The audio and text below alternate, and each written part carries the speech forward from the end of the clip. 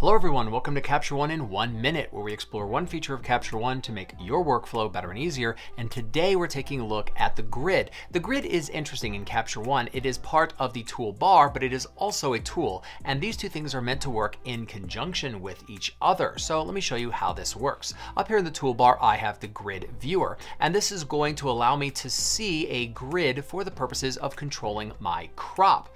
Now, the grid view is meant to work with the grid tool. I've went ahead and added it to my Refine tool tab, but of course putting it inside of Adjust or Color or wherever you are when you tend to start cropping your image is an appropriate place.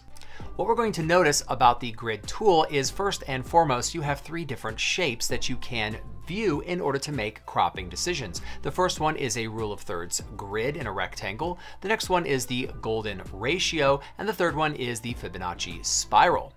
Once I have a particular shape of my grid or overlay placed, I can actually decide what color the lines show up. And I have several different bold colors I can choose for whatever actually is visible on the particular image I'm looking at.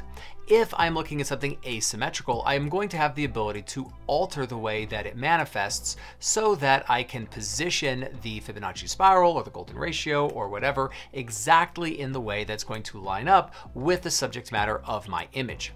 I also have the ability to have it follow the crop if I am going to come in and crop an individual image. I want to make sure that I can position parts of my grid pattern appropriately, and that's absolutely fine. I also have the ability to have this be shown or not. The reason for this last option is if you decide to have the grid just turned on permanently up here, you can have the grid view show up just through the tool and never have to touch the part of the toolbar.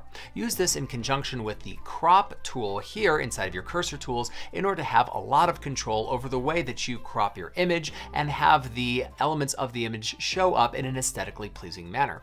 All right, that's how we use the grid viewer and the grid tool in conjunction with each other. Thanks a lot for joining me. I'll see you next time.